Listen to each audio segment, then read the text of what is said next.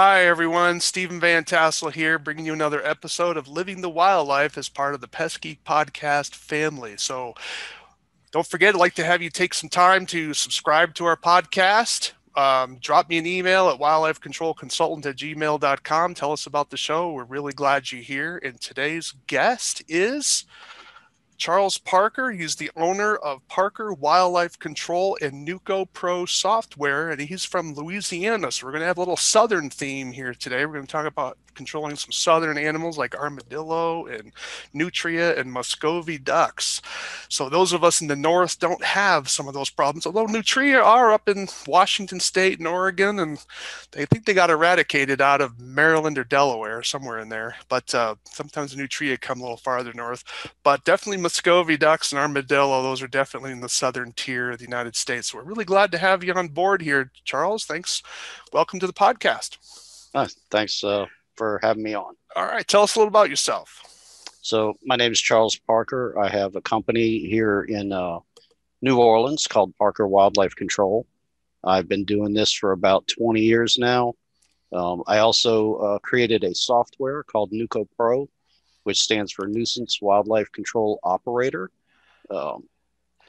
That's basically, I built it to run my own business, and then I decided to sell it as a software as a service so that other operators could do the same thing as me and be able to manage their company remotely. And so basically that allows my phone calls to go into a database and manage things and be able to look at the data over time as to like when the armadillo calls might come in through the year. As a wildlife control guy, you kind of get a feel for when certain animals will become more prevalent and when those jobs start to pick up. But that's not always the same as what the actual data is. We always try to say, oh, well, we got to stop doing the bat jobs in May. So when do they actually start? Or when do they actually start dropping off? Because the type of bats that we deal with here in the South are, some of them are migratory and some are not. So we have the Mexican free-tail bat. And, you have the two subspecies, Eastern and Western. And we have both here because some migrate out and some don't. And so, like looking at all that data over time is really helpful. Well, interesting. Why don't you tell a little bit more about your software? Is this a program that helps you schedule your day? Is it that sort of program, or is it more of an Yeah, incoming data program? so it's both. So, phone calls are automatically logged into the software. Okay. So I have like basically a tracking number, and once the call connects, it records it and then uploads it to my database. And so from once I get the phone call, then I create a job and a customer from that, and then I can set a schedule and text all the jobs to the guys that work for me, and then they can do reports and add pictures to it and all that kind of thing. And you can do invoicing. It's not an accounting software, but you can Okay. definitely send invoices and things like that. I always say when it comes to accounting, you should be using QuickBooks. Okay. Do you think they're ever going to integrate those two together, or is that just too big of a No, project? yeah, it's two different, two, uniquely different and complicated things. I mean, QuickBooks, there's a reason that software is so successful and Mm. that it's so enormous. It's a job into itself. And how large of a company should someone be before they start looking at your software? Is it someone just for a single man operation, or do you need to be bigger than that Absolutely. to? Yeah, no, Okay. absolutely. If a single operator, most of the people in this industry are single operators. Sometimes their wife will help them, Hmm. and they'll have a helper. And so, like being able to schedule jobs and sending them out to techs and things like that, that might be a bit much for a single operator. But at the same time, it's really good to have all that stuff on a schedule because then you can go back and look at that. Like I was saying, one of the biggest things that or underutilized things is the data that we all have Yeah. as wildlife control operators. It's really interesting to be able to look at my phone calls, and I have like statistics within the software. So Okay. you can look at national statistics where it doesn't identify anybody, but it just says how many bat calls are entered into the software, how many possum calls, how many skunk calls. And then you have company statistics. And it's really interesting looking at people from all over the country. I've got people that use it all over the United States. So let's say somebody in Idaho They might have skunk calls, whereas I'm not going to really have any in southern, in the New Orleans area south of the lake where Okay. I work. And so, his number one call might be voles and moles, whereas mine might be bats or mine might be possums, Okay. Now, which are do you then use that information to govern your advertising program so that if you start seeing data over absolutely, time? that's a really, really good question. Okay. So what I'll do is I'll load all of my phone calls in, I'll separate it by species, and I'll say, I want to look at all of my bat calls for 2019. I throw them all up on a Google map, and then I can look at these neighborhoods, and then I can target what neighborhoods I want to send advertising into. Because, like I said, as if you've been doing this a long time, you start realizing, oh, I know I do a lot of bat work in this city. Hmm. I do bat work in this city. But when you go to use something like every door direct mail marketing through the post service, Okay. you need to know specific routes. And so being able to visually see what neighborhoods you should be targeting because you know where those bats are now or where the calls are coming from, you can really do a much better targeting on your marketing. So, yes. Well, especially if you're using exclusion on bats, they're probably going to be moving down to a house in that same neighborhood because the habitat obviously is good and finding a weak spot there. And so you It's target. not, yeah, it's not just, it really is more about looking at the types of construction. Okay. So, like in certain areas of Baton Rouge, they've got a lot of single story homes, All right. and the bats in that area, they tend to go towards the garages on the house. Okay. Same thing, let's say out in heading towards the east, the city of Slidell, a lot of single story homes. So, when you start looking at those neighborhoods and you say, well, here's a whole nother neighborhood with single story homes, I know in that area, that's where I should probably be targeting. Okay. And so you can actually track how your calls are coming in based on your advertising to see if you're getting a return on your investment. Yeah, exactly. Okay. So, you're really looking at what you can easily see where your calls are coming from.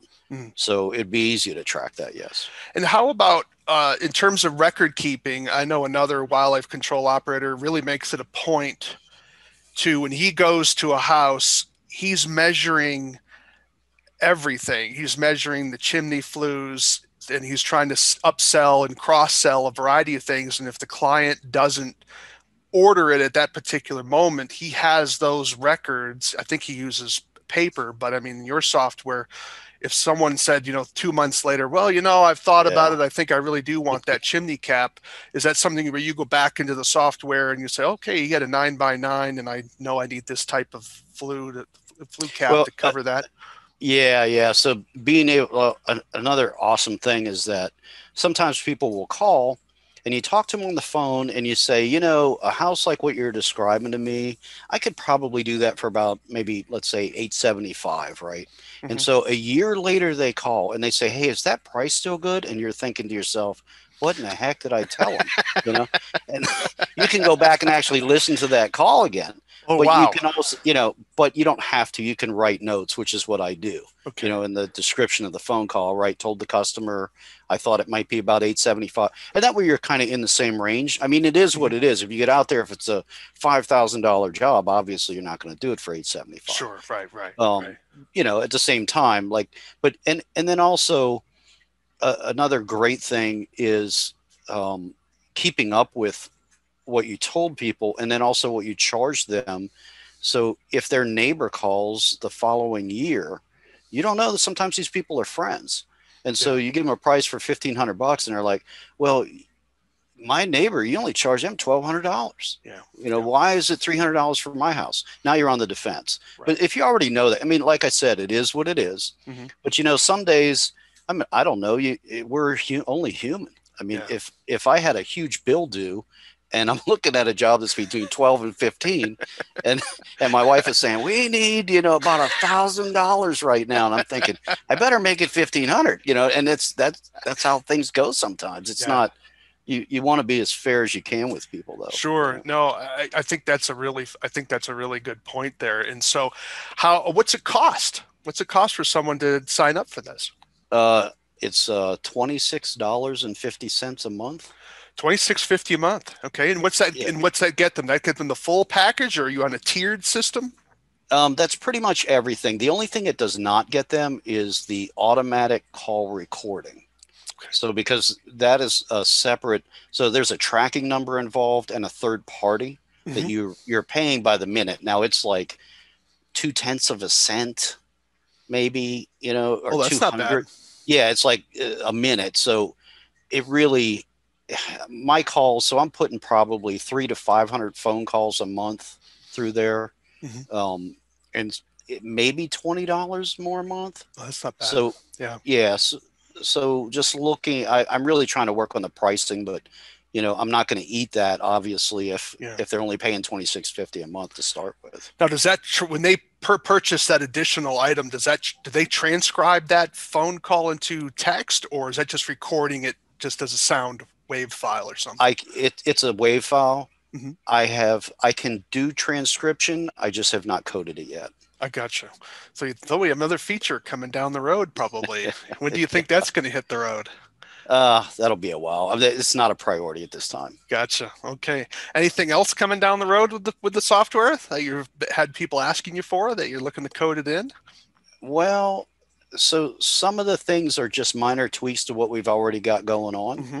Um, a lot of the a lot of stuff revolves around the mapping. So what's interesting is if you've got a job with that's, let's say, I'm starting to integrate pest control into it, Yep. Yep. which is, like I've always said, okay, this is a wildlife control software. Because when I first got into this, there was almost zero crossover. You had guys that did pest control and you had guys that did wildlife control. Yep. And more we're seeing both now. That it was always, it seemed like the pest control guys were trying to do wildlife control largely unsuccessfully. But more and more, I'm really starting to see a lot more pest control companies that are applying themselves. They're going to NACOA training. They're really investing into training their personnel. Mm, And so they're getting better. But I'm also starting to see wildlife control guys that are starting to cross over into pest control. yeah. And so I have had the request from some users saying, hey, we're doing pest control now. I need you to track my pesticides. And I want to, this customer is going to be on a monthly billing series, right? Quarterly, annual. And in fact, that's what I was working on right prior to coming on with you, was adding in some map markers so that you can look at your jobs, your pest control jobs, and know, looking at the map, the icon on the map, that it is, let's say, a vole job that is also a quarterly treatment or a monthly treatment. Or if it's ants or spiders or whatever. And so you can look at all these things, pull up your schedule for the day, and then say, oh, you know what, there's also a job that I should probably check nearby. So and then when you click on the icon, there's a map link, so you can just go right there. So it kind of helps you stay on focus to what, where your jobs are. It's Sure. really easy when you've got 50, 60 jobs going on to totally forget about some rat Hmm. traps that you set in an attic, and and customers, it's amazing how they don't smell some of this stuff. So Yes, it is. I And get up there and I'm like, man, this rat has been dead for at least a week, and it's horrible up here. There's flies. You didn't smell that? so, in terms of the software, some states require reporting of the number of animals that you've caught. Does Yes, this and it software does allow do that that. to? It does. So it Yes, allows you to absolutely. export that. Very nice. Well, what's really nice about that is, as you're out doing your jobs and you go out, you do a report and you say, one squirrel caught. And so when you do that, at the end of the year, all you have to do is go into your animal report, select the date, print report, and it has everything broken down with, the species, how many, the date. And so I've been working with different people in different states, and this, the wildlife control industry, as far as regulation, is scattered, Oh my right? So gosh. Yeah, it's all over the place. it is. So one state has nothing. Right. They could, it's the Wild West. They don't care. Then another Montana. state, yeah, another state, man, they want to see everything. They want to not only know what you caught, where you caught it, when you caught it. They want to know, what did you do with it, and Yep. where did you put it, Yep. right? And also, was it a male or a female? Was it, nursing? There's so many different, the you know the state requirements are all over the place. Yeah. So as users come on, then I'll tailor it. So like one of them, I think in Tennessee you have to list the release site, Oh, okay. Very nice. where you took it. Um, and that's a gray area I think a lot of wildlife control guys never want to get into. Yeah, Massachusetts, they required, of course, we couldn't release anything unless it was on site, had to be on the person's property. And of course, you don't have thousands of acres in Massachusetts. So it was Right. either on property or it was dead. If we carried it off the property, it was never coming back, as I told people. So there you had to actually record the owner's name, Right. city, but then they Right. had a little regulation that said that gave the client some protection that if there was a FOIA request, they couldn't get the name of the owner. So all you had was the Right. name of the owner, the city or town, and then what the animal was, and then what you did with it Right. beyond So there. So in Louisiana, you've got codes like did you trap and euthanize the yeah, animal? Was it DOA, dead on arrival? yeah. Um, one of the things they say is relocate, and the definition of that, right? And I don't know if your listeners do, but so there's two words. There's relocate and Yeah, there's translocate. right, So relocate, you're technically releasing it on site. right. Translocate, you're moving it outside of its home range. So what's funny is like I look at that reporting form and I think, what are you asking me? Because really they mean translocate, That's right? correct. Yeah, But yeah, they're using the improper term, and I yeah. think the state should probably correct that. But whatever. Yeah, it would be really there was yeah, I got that was criticized by I think there was an Well, what's article in WCT that criticized that. They said, "Oh, relocation's fine. We don't need to translocate." And so I think it was a guy I actually respected too wrote the piece, but I thought about responding back to him and I never did, but well, it's funny because on the form it says release on site yeah. and then relocate, Yeah, it right? So really means I would think, translocate. yeah, Yeah. it's like, well, Yeah. so it's the same thing in my opinion. Yeah. I actually think it's probably good to have three definitions: on site, relocate means within the home range, because sometimes like with a snake, the person doesn't want it in their backyard, but if you take it Right, another 100 feet or right. so, it's going to be fine, most likely. And then translocate when you're driving 20 miles and Outside of its home range. you're dumping it Right, somewhere. But absolutely, well, right. that's pretty neat. So how long has the software been around? Well, I've been developing it now for about 6 years. Okay. And, when I first started doing this, literally I knew nothing. I've self taught. I've spent many nights crumbling paper repeatedly. Uh, I mean, a lot. I went through a lot of paper, probably at least 10 bolts of paper, Yeah. and I gave up several times, but something inside me just would not let me quit. And Okay. so once I started actually getting it and understanding how to make now, I feel like I'm very proficient with it. So if somebody calls me and says, "Hey, can it do this?" I'm like, "Yeah, give me about an hour. It'll be ready." You know, Wow. That's so I amazing. can make changes in the software super fast. Operating systems, is it just Windows, or are you open for Well, Mac too? yes. Okay. So we've had some limitations based on the browser, Okay. because it's technically not an app like on your phone. Okay. It's what you call a web app. All right. So it's a web application, right? And so you would access it via a web browser. I've Gotcha. noticed that on Safari, which you'll find on iPads and Macs, Right. every once in a while there's an issue with it. It might be something small like you can't scroll, Okay. and sometimes it might be you can't scroll with one finger, but if you grab with two fingers, it'll scroll. Oh, no kidding. Right. Right. And so that's because you've got different types of browsers that are on different types of devices, right? You've got a touchscreen laptop, you've got a touchscreen iPad. Technically, there are different browsers on those, even though it might be called Safari. Mhm. So, Now, is there any attempt? I mean, I'm kind of speculating here because I've never used the program myself. I was out of the business before you started doing this sort of work. Uh, there's a lot of people starting to use cellular phone trail cameras and those types of things. Is there ever right. an attempt to integrate being able to have someone rather than the person's being called directly or having an email directly to their cell phone or something where it would be routed through this program, or is that something You that's know, just too hard to do? it it would depend. So there's some cellular trail cams out there right now that if I could get a hold of one of their developers, I guarantee you I can make that happen. Yeah. Okay. An API, if they just enabled an API to get to the back end of their database, Yeah. that would be easy to do. Interesting. But it's really depend on. I mean, you're talking about two different people, right? You've got the supplier of the cell phone camera, and then you've Right. got my software. They actually made their own software so that you can log in and get to your stuff. But if they create an API, it'd be much better.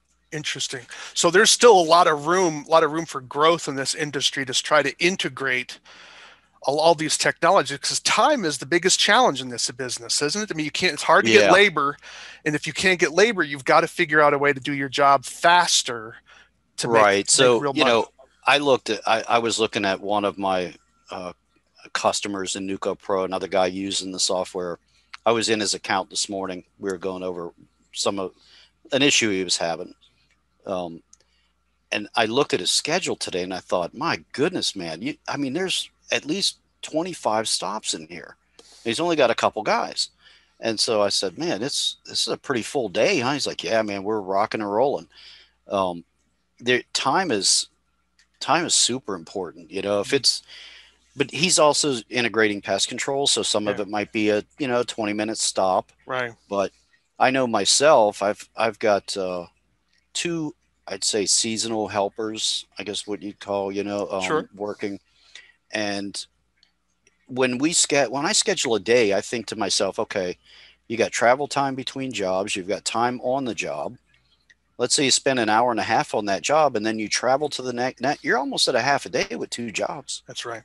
Right. And Yep. then if anything comes up, right, the guy's Right. late for work that day, or Hmm. there's a flat tire, you need to put brakes on. Now that whole day's shot. Right. So when you've got a bunch of times, scheduling is definitely a problem. Yeah. It's a Always. real challenge. I keep thinking about how do we help wildlife control operators to maximize their time because that's the one thing that really prevents them from making improving money. Either they raise prices or do stuff faster. There's no other way. Well, yeah, I learned that early on. I said, okay, I look at the number of jobs that I can do in a year. There's Yeah, only so many hours in a day. right. So, a single operator in a year, say he does 300 to 500 jobs. He's going to be maxed out. Yeah, So, is he going to do more jobs or charge more for the jobs he's doing? right. Yeah, And that's you have to decide. And I always tell people, hey, I'm not in this to break even. right. You know, that was Right. never the goal. I mean, I do want to survive, but I mean, Sure. just to break even, man, Yeah. what's the point No, in that? what's the point? So, where do they learn more about your product? Do you have a website that you want to Sure. prevent It's out there? nucopro.com, spelled, Nucopro.com. yeah, Mm-hmm. NWCOCRO. I mean, C, Right. yeah, NWCOPRO.com. correct. Okay. Yeah. So, Nucopro.com. All right. Well, check it out, everyone. NucoPro.com, NWCOPRO.com, NucoPro.com, and check out Charles Parker's software out there and see if it's going to be something that's going to work for your company. Well, why don't we switch up a little bit and let's talk about some southern animals, some southern critters that you have to deal with, like okay. armadillo or Muscovy ducks or nutria. Is it nutria or Uh, nutria? I call it Nutria. Nutria, okay. Yeah. Well, it sounds like you say Nutria. Nutria. Uh, yeah, it's got to roll off a little easier than that. Yeah, all right, Nutria. nutria. Gotcha. Nutria. All Right. right. So, Um, tell us about some of your experiences with. Let's start with Muscovy ducks. I guess you said that would be pretty okay. quick. Yeah. So Muscovy ducks, I mean, we don't get a lot of calls for that around here, but they do. We've got a large park where they congregate, and they seem to be. I don't know where they came from. Honestly, I moved to New Orleans in 1989, and I do not recall Muscovy ducks wandering around out on the main highway. Mm, Don't recall that. But here recently, like you were seeing them in parking lots at the at fast food places because, especially if they have tables outside, Yeah. the ducks are real quick to walk up. Yeah, you got a French fry,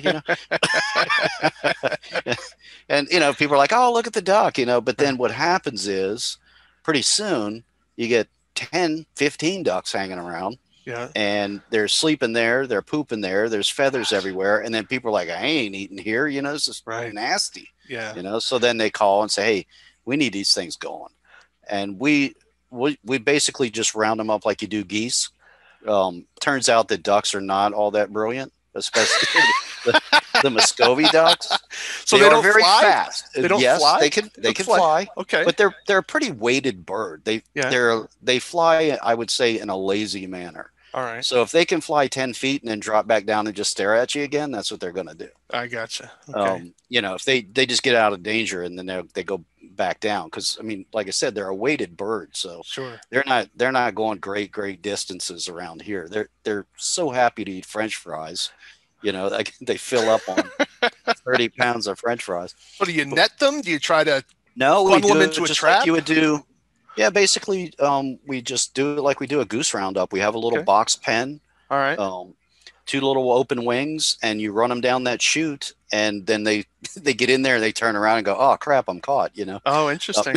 and so then you just pick them up and put them in a cage. So they need a little bit of room distance in order to get lift. They can't, in other words, if they come up against a wall, they can't just start Well, flying. They've got to I always put a top on it. put a top. I Always. gotcha. Okay. Yeah. Yeah, it's basically that orange fencing with Yeah. PVC tubing. Just build Okay. some, build a little fort basically with So one open end. you slow walk them. Is that it? So they don't fly. Yes, You just yeah. slow walk them. Just slow walk them in. That's because, like I said, if they think you got a French fry, they'll come up to you. Ah. So you can Okay. actually throw a bunch of fries in there, and they're gonna if they see you're getting fed. But it's far easier just to get a couple guys and just slow walk them over there and get them in there. Yeah. So just a warning to everyone here, so that Muscovy ducks are not considered a native species in most, if not all, of America. I do recall reading somewhere that there were a couple isolated areas where they were treated by the U.S. Fish and Wildlife Service as native. Always check your laws. We got to make sure we have that legal stuff in here so we don't have people screaming at me later. Right, You're telling right, right. people to break the law. Always follow, because you may have federal law and there may be local protection, right? So make sure you get your ducks in a row, figuratively speaking here, pun intended, of course, we'll say. But I guess you just do a little slow walk roundup, which is kind of Yeah, neat. you have to understand. I mean, we're doing this for a very specific reason, not because we Yeah, just don't like ducks. I mean, sure. there's a health concern in a food establishment, something like that. Um, that's why we're doing it. Interesting. All right. Well, that's pretty fast. Any trapping, or you just always just slow walk them? Just slow walk them in. Just I slow mean, walk them. so far, I've actually caught one in a raccoon trap, I guess you Okay. would call it. Yeah. Just a typical cage trap. I have a heart. Yeah. You put some seed in there. Like I said, the birds are not. They're so concerned with eating. Kind of like you talk about geese and you say they've got what you call mental inertia. Okay. They want to go in a certain direction, and that's Yeah. what they're going to do. Gotcha. All So right. they'll go in it, but slow walking them is the easiest way. I like that mental inertia. That's our word for today. Mental Yeah, inertia. that's my very expensive word. I like that. I like that a lot. All right. How about armadillo? Talk about armadillos a little bit. Now there's some mental inertia. Yeah, okay. I like to call them little bulldogs. All right. They are bulldozers. They're pretty strong animal. As you know, they go by smell. They don't have very good eyesight. So anytime we're trapping those, it's basically just tricking them into walking into the trap. Okay. Um, put it in the path they're going to take anyway. Do you wing them? Do you put wings on? That depends. Okay. I'll try to use the natural structures that are already there, Okay. like I just said. So I try to place the traps in an area that they're already traveling. Okay. That makes it much quicker. Now, if in the case of where there's a burrow underneath of a slab, that's their hole. They're in there. You just put the trap in front of the hole. You're going to capture them. But you have to have a decent trap. Like a Comstock. They're Okay. really excellent traps. They're meant to hold that type of animal. Yeah, But Comstocks are incredible. So you like two-door traps? You like the blind sets? yeah, yeah, Okay. absolutely. Yeah. All right, interesting. So you have to have a trap. You can't just get one of those Well, in like it I said cheap earlier, cheap traps. You got to want to get the one that's one and a half one by a half inch weave and some really you good know, ribbing. a lot of people kind of dog the typical have a heart cage that you might find at Home Depot. Okay. They will hold an armadillo, medium to small. The Yeah. larger ones, they will not hold them. They will break the door straight through. I've got Okay. plenty of pictures of traps that are, bent up because of it. Wow. But you can definitely they'll hold them, Okay. but not every time. I mean, if you really the Comstock traps are they're going to hold them every single time. And how I mean, about the they're not getting them. professional versions of, because I think Woodstream Yeah, has a the professional version, Tomahawk has a yeah professional version. Tomahawk. Yeah, your pro grade traps. They'll be Basically, if you're spending, the have a hearts run about, let's say, $50, right? okay. They're a great trap. I mean, tried and true method, kind of like your Victor rat trap. They've been around forever. Yeah. But if you really want, a solid trap, a professional grade trap, then you're going to want to go with Tomahawk, a Safeguard, something like that. And everybody has their preference. Okay. And we try to tailor the trap to the animal, Yeah. right? You're just not going to put the traps that you might buy at Tractor Supply. I don't I don't want to put them down because they have their use too, Hmm. but they're certainly not. They're not meant for armadillos. That's for sure. An armadillo Yeah. will plow through that thing in 5 seconds flat. Gotcha. Oh, They're very interesting. very they're very powerful diggers. And Yeah. Now, have you found, though, there's been a lot of work done on trying to find the magic bait for well, armadillos. Have you found it? you know, do you remember the name Tim Julian? Yeah. He was the found. So Yeah. I yeah, remember him. Oh, sure. He passed away, what, 4 or 5 years ago? it's been a while. 6. Yeah. Maybe 6. Well, he had his own line of lures and baits and things like Proline, I that. think it was. Yeah. Yep. And I went to his house one time, and he said, "Hey man, I'm working on this armadillo bait." He said, "I got one problem. We don't have armadillos around here. Mm. So it's really difficult to test. So can I send you some stuff and you test it for me?" And I did that, and nothing ever worked. But he Yeah. sure tried. Yeah. No. Everybody says earthworms, and so man, he was trying that. I noticed that armadillos, they say, can sense the vibrations of termites underground. Okay. Okay. I don't remember where I read it, but I've read it in more than one place. And I got to thinking that, and I usually, when I'm looking at armadillo damage, it's either on an ant hill Yeah. or a, in an old dead tree where there's termites. Hmm. So they're obviously drawn to something there, right? They Right. can't see, so it's got to be something. I mean, is it an odor that they put off, a Right. pheromone? We don't know. Or a So we sound. tried to, yeah, or is it a sound? Sound. And so people have said, "Oh well, just use earthworms. That works for me." Mm. And well, I had a guy that got rid of bats from his house by using holy water, right? And so the bats were Okay. gone, right? The All bats were right. gone. So how do you argue with that, right? Right. So I try to tell him that doesn't work, but the bats were gone. So Yeah. along that same lines, all these ideas for baits. I mean, truly at this point, we still don't really know, but we do know that if you get an armadillo in a cage and it pees in that cage, that you can pretty much set that cage anywhere and another Uh-huh. armadillo will go in there, Does it have right? to be So a that's female? Any urine? I don't know. Okay. I'm not 100% sure on that. Gotcha. That would be there's a there's a guy, I think he's trying to corner the market on selling wooden traps that are pre-scented. Um, and I don't know if he's using a female or a male or whatever, but I mean, if it's like any other species, you put uh, let's say you have a trap with a rag in it that a male squirrel has been peeing on. You take that thing to another job, the squirrels ain't going in there. Right. He's too Right. dominant. They'll smell that. But you put a female urine in there, whole different ball of Sure. wax. You're going to get a lot of males checking that trap out. So Fascinating.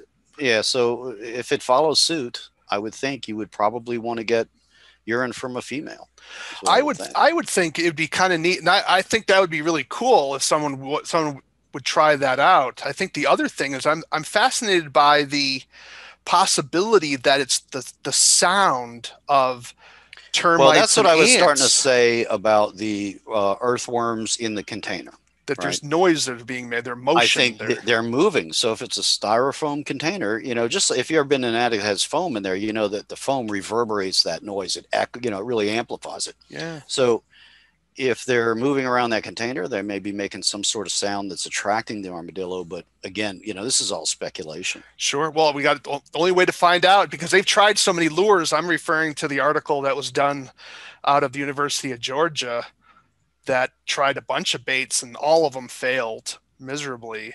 Hmm. And that wasn't the first study. There were others before that. And so now I'm wondering if there's either, the urine thing I think hasn't been tried yet, and that I'm aware of, and certainly the sound issue has not been tried yet that I'm aware of. Right. And that So that may be the breakthrough that somebody needs to come up with something.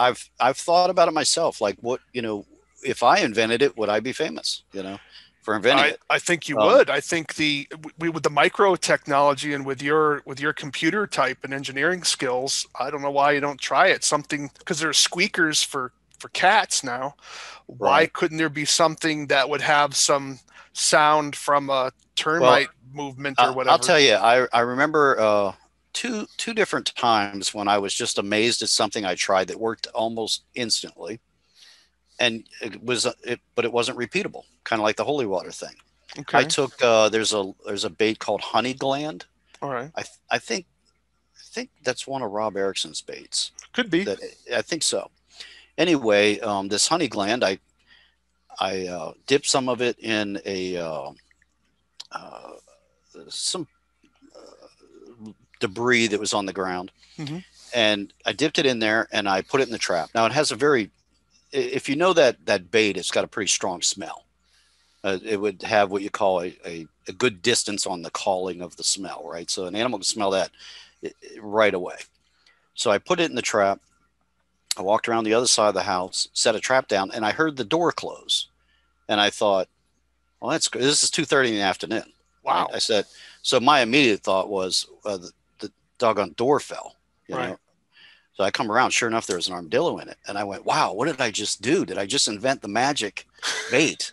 Is this all it took? And and so I said, man, I'm going to try this again. So I tried it on a bunch of jobs, and I never had that success again. Yeah. I And then there was another time I was drinking a blue Powerade on the job, Yeah. so I was thirsty. It was hot. And so, they say that some of the supposed baits you can try are fruit, Hmm. rotten fruit, Rotten things like fruit. that. Yep. So I was drinking that and I thought, boy, this smells terrible, rotten fruit. It's a fruit punch. So I poured that in there. I had one in the next day that to get in the trap, he had to jump over bricks to get there. Wow.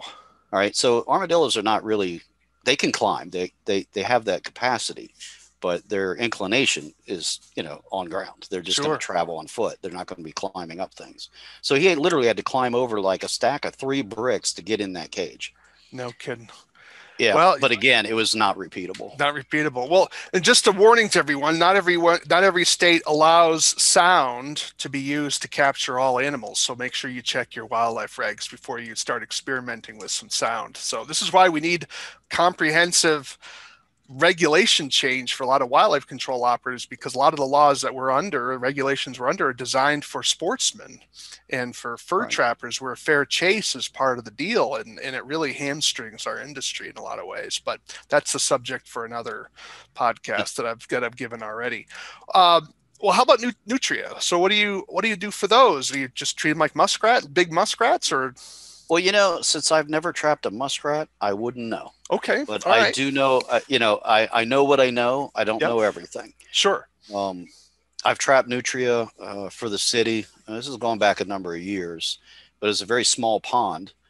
It was, I think, 97 of them in 2 weeks. wow, And literally, the community, it was in a little park, and there's a sidewalk that people would walk their dogs and ride their bikes, and it's a little community area. yeah, And you literally could not walk anywhere without stepping in nutria poop. It wow, was the little pond was completely greened out. Like there was so much algae, so much bacteria in there that it was starting to stink.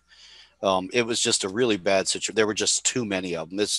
You talk about overabundance, right? Mm, Sociological, or is it really biological, right? I yeah. think we were really entering into biological They overabundance. would have starved out. So what were they feeding? How were they able to, what were they eating then? Well, they eat vegetation. Yeah. So, and this pond had plenty of vegetation around the edges. I don't think they were starving. And then they had a waterway that connected to the lake.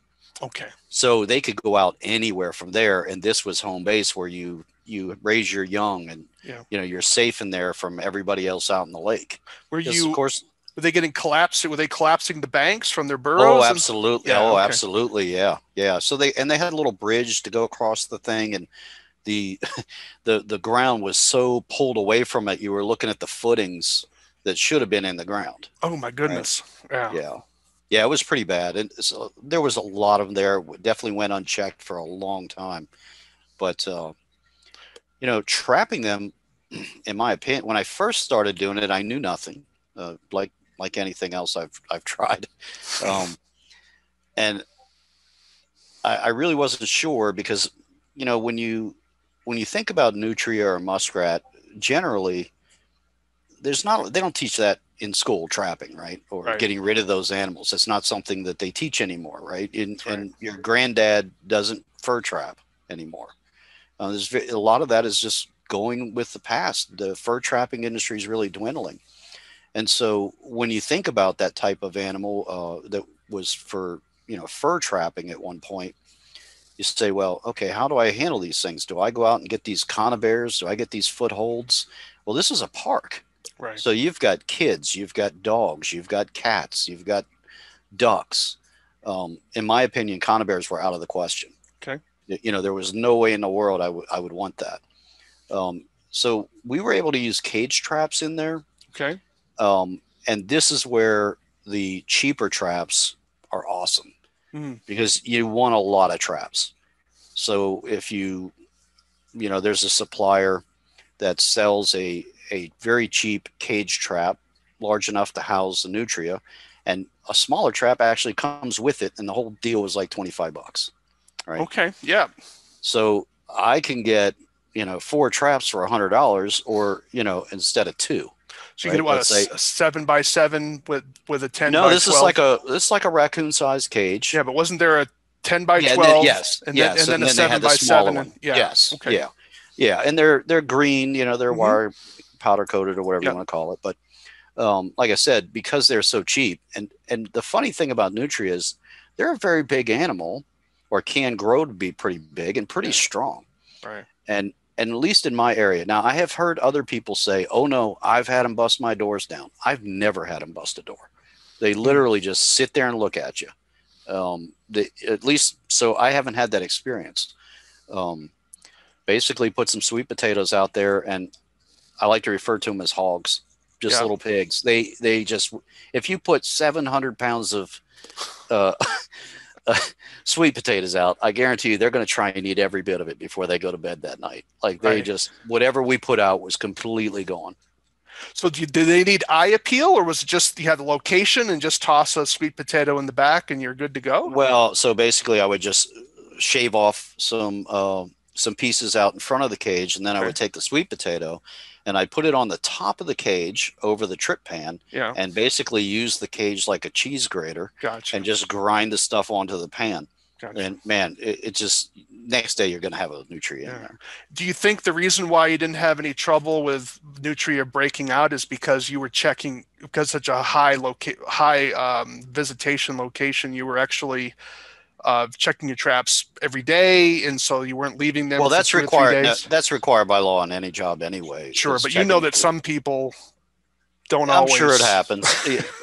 aren't as careful as they should be. Unfortunately, like the reality for a lot of people is you can't possibly be in 12 places at the same time. Right. You just Right. can't. And that's why we have the cellular cameras now that allow us to see actually visually look at it from a Mhm. distance.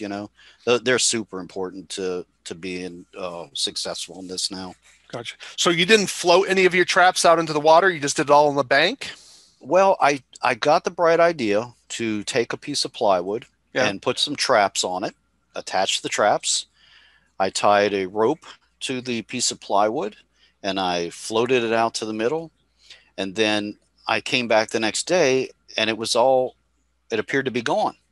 And I thought, wow, somebody actually stole that. I was like, who in the world would go out here and steal this? And come to find out, I didn't account for the weight. Yes. So they, So they, when the traps filled up, they drowned themselves. yes. I really felt bad about that. I don't, you know, we're not allowed to relocate them anyway. Yeah. But if if you have to kill an animal, you should do it, in a humane method. And I just did not think that was right. I Okay. think the term humane really is, it's personal at best Okay. for the definition of it. So you just didn't want to drown him at that particular point. You wanted to do Yeah, carbon dioxide him. well, like I said too, this is a public park. Yeah. There had to have been a point where they were bobbing. Yes. And you know A what I little mean? bit of flutter of the water there as they're struggling. Yeah. And so, I just could imagine a kid's horror as they're like, oh my God, look at the animal. Oh, what's happening? I just didn't think that was right. Yeah, you're absolutely correct. But nothing happened, so you're good to go. So Yeah. without a doubt. So well, that's a fascinating thing. So did you do any other nutria trapping out in some of the canals out there along? No, we don't. The sheriff's department here shoots them in the canals. And there are certain areas where if the water level rises, they determine that a bullet could ricochet off the water, so Yeah. they can't shoot in those areas. And then so they usually, like, a neighborhood association called me and said, "Hey, the police officers cannot shoot in this area. Can you come trap this area?" I've done it, but that's not for the city. The city doesn't pay for that. Right. They'll just skip over that one and go on to greener Well, pastures. you would think that flooding would be a big worry with nutria going after your dikes. Well, no, not really. I mean, honestly, they do cause damage to the edges, and they certainly, I think, if left unchecked, like around that little pond, Yeah. they can cause a problem. But for the most part, like, I just don't, I don't see them causing a lot of damage like what is like it's hyped up to be. Gotcha. Now I can Yeah. see the ricochet problem with a rifle, with a rifled bullet, but why would there be a ricochet problem with a shotgun? Let's say if they were shotgunning Um, the I don't know exactly what their policies and procedures are. I mean, gotcha. you have to remember, we're not talking about coastal wetland damage. Yeah, Because I don't deal with that. I'm dealing strictly with urban urban things, area. Okay. right? And so I don't, I don't really know what their policies are on shooting in the canals and things like that. But I think as long as the shot is a downward shot, Yeah. they can take it. But if they have to raise the gun to a certain level, they're not allowed. Not allowed to do it. Well, that certainly makes Right. sense. Right. Well, anything else about your work down there in Louisiana? You've had 20 years of experience. You've seen obviously an enormous amount of change within this industry. How have you changed in your own business practices over the last 20 years? What's been the biggest change for you? I would say trying to work smarter, trying to target what's important to my business and how we make money. And Mm, I think that's an important thing that a lot of guys overlook. You just can't do it all. right. Um, when I first started developing the software, I put a lot of hours into it, and I feel like my business might have suffered during that time because you just become obsessed with just getting this perfect or doing this. You spend time doing that, well, you're not working on your business income, Right. right? Right. So you have to learn to divide your time. And so when you're talking about a wildlife control business, no matter where you're at in the country, you have to learn to divide your time. If and look at your company and say, well, what works for us and what doesn't? What are you have to really take an honest look and maybe even ask your guys, like, what do we do well? What don't we do well? Like, what is the worst thing? Like, I asked my nephew who works for me, I said, what is it you hate? What is the worst job I could give you? And he said, oh, it's putting a lattice under a house. Okay, well, maybe we shouldn't do that anymore. Mm. Because I notice, just over time that when he's doing those jobs, they seem to take forever. you know, and, and so, Yeah. I wonder why, I right? wonder Because he why. does, his heart's not in it. He doesn't want to do it. So, Yeah, what I'm supposed to go out there and beat him, make him work harder. sure. It's just not going to happen. So it's like, well, if that's not profitable, we're wasting time doing that. He doesn't like doing it. Why don't we concentrate our efforts on things that he does like, Mm, things that are more profitable for the company, like what species. And that's how my software kind of comes into play too. I say, well, what species is the most profitable that we're doing? A lot of guys say, oh, it's got to be bats. Well, maybe not. If right. you're closing up a house for bats, and somebody calls about squirrels, that's a bat job too, in a sense, because Hmm. you're sealing up the house no matter what job it is. Yeah. So you really got to think about that into what, do we want to get into doing roofing work, or putting drip edge for rodents, or do we want to sub that out? Like Yeah. look at what is actually profitable for you and what can be subbed out. If you got a crew that's a roofing company that you can hire to do the work, why go out and do it? Yeah. You can hire them to do it. So that's over the years I've tried to learn, well, try to stay in your lane, you Mm. know. Yeah. I think go deeper. How have you found, like with your work, you don't really get into any of the pesticide stuff, right? Do you do any toxicants for No, no, rodenticides? no, So no, you've nothing like totally that. stayed away of out of the pest control Yeah, so side. we do. Yeah, and so I've got some pretty good relationships with local pest control companies. Mm. Be more than happy to give you their number. And, I think I can do the trapping here. I can do the repair work. But if you're worried about, new animals coming into the area, Yeah. you should probably have bait stations around your house. Contact your pest control company. And that's my recommendation. And then they can take it from there. So why did you never get into the rodenticides portion of pest control? Well, so in Louisiana, you've got to have a degree or you have to work for someone for a couple of years. Ah, okay. I've come to learn that I'm not real smart. Okay. Okay. I say that I'm not trying to dog myself. It's just that I know what I know. There are certain things I know very well. But when it comes to learning something new, I struggle. I have Okay. to really study that. All And right. so, I'm not a really good test taker. But like I said, I know what I know. Doctors who went to school for many years hire me because they don't know what I know. Gotcha. Right. So I think going to school now to try and become a insectologist, it's just not something I'm going to do. Gotcha. Okay. Well, any closing remarks you'd want to leave with our audience here before we wrap it up? Uh, well, if you thought I was helpful, I also do training for NACOA. Um, I put together some of the training courses there, and if I've been helpful to you at all, maybe you should check those out. Okay. Well, thanks, Charles. So just want to close up here together, everybody. So again, my name is Stephen Vantassel. I'm the host here of Living the Wildlife as part of the Pest Geek podcast family. We want you to take a few moments and subscribe to our podcast. Drop me a line. Tell me what you like, what you didn't like about our podcast. We hope that if you have ideas for what you'd like to have us cover in the future, definitely drop me a line. Where would you do that? Wildlife Control Consultant at gmail.com. That's Wildlife Control Consultant at gmail.com. And definitely, we'd love to hear from you. Well, Charles, we really appreciate you being on the show. Let me give you a final plug. It's Charles Parker, everyone, owner of Parker Wildlife Control and Nuco Pro software from Louisiana, out there down there in New Orleans. And we talked about Muscovy ducks and armadillo and nutria, and of course, Nuco Pro software. And you can learn more about that at nucopro.com. That's NWCOPRO.com, nucopro.com. He would love to hear from you, and tell him you heard us from Living the Wildlife podcast. And remember, everyone, we want you to live the wildlife, not be the wildlife. Take care, everybody. Thanks, Steve. This is the disclaimer for Wildlife Control Consultant and Pest Geek podcast with Living the Wildlife podcast. Always follow national, state, provincial, and local laws when using pesticides and or other control methods to manage pests. Wildlife Control Consultant, LLC, Pest Geek Podcast, Living the Wildlife Podcast, Stephen M. Vantassel, or their or his affiliates are not responsible for followers' use of the information provided here.